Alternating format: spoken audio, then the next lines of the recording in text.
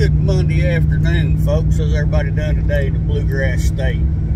Headed home from work, coming off of a week's vacation. I know I ain't been posting very much lately, but believe it or not, I kind of run out of things to say for a while, so I'm going to take my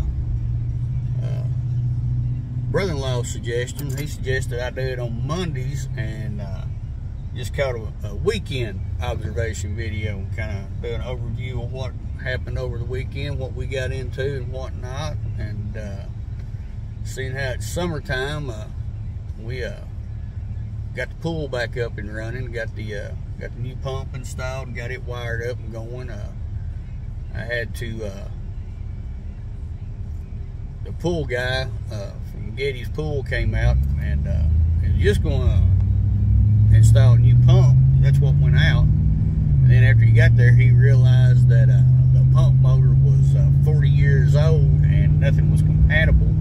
So we had to end up replacing the pump, motor, the whole kit and caboodle. So the in-laws have got an American Home Shield, so that saved them a pretty good chunk of change on that. They just had to pay the deductible, $100. Then we didn't have the right, one of the fittings was on the old motor that my son-in-law had taken and tried to get working because he's a pool guy. They couldn't get it working, so that's when we had to order the new one. And we were going to take the fitting off the old motor for the new motor for the conduit, the liquid tight to go from the disconnect to the motor to make it work. Well, the pool guy from Getty's had to go to another service call, so he showed me how to wire up the pump.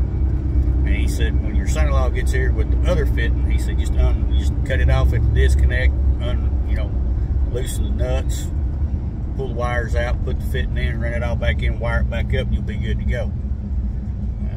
Well, like I said, the old pump motor is 40 years old, was not compatible, different size fittings, yada, yada, yada. So I had to do some infield engineering to get it wired back up and working until I could get the parts and pieces that I needed to actually fix it. And I don't know why, when they put it in 30, 40 years ago, they used 3/4 inch fittings on everything.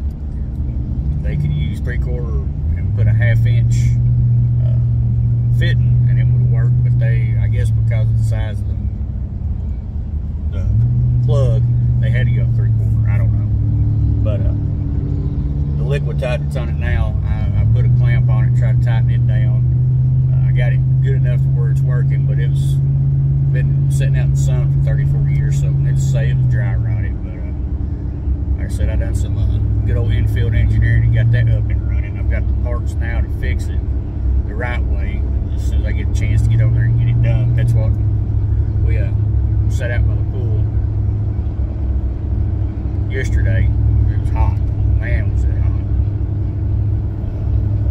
Went to the lake Saturday evening down to Sunset where we've got our pontoon boat, and went out to eat at the Sunset Marina. Local folks, if you haven't been out there to eat, go down there. They got some good food. They've got one of the best pork chops I think I've ever had the pleasure of eating. It was so hot and stuff then. When we were down there, I didn't want the full meal, so they offer the same pork chop as comes to the dinner as a sandwich, fully dressed, lettuce, tomato. You can probably get cheese on it if you want. I got it with lettuce, tomato, and pickles. I'm not sure how they season that bad boy, but let me tell you, it is lip smacking good. $12. Awesome. It's about probably a 1/2 inch, 3/4 inch thick, blackened, something like grill. I don't know, but it's awesome.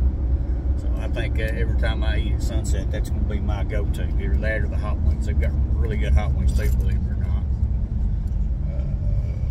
That's pretty much our weekend observation in a nutshell, folks. I'm getting ready to go home right now and fix some steaks. They had bacon wrapped fillets at Kroger yesterday when we went to the store. Saturday, not yesterday, Saturday. And $5 a piece, had different flavors. Had a peppered one, a hickory smoked, a bourbon smoked. So we picked us up 2 bourbon smoked ones. So I'm going to go home and heat up the cast iron skillet and throw them in a cast iron skillet, because they say that's the best way to fix them. I've never fixed filet before. I've always done sirloin, ribeye, flank, New York strip. So this is going to be a learning curve for me. I'll let y'all know tomorrow how it turns out. If it's smash or pass on it. Food. Smash or pass on the food. But yeah, that's my weekend observation video in a nutshell. As always, folks, stay safe, God bless, and I'll be talking to you.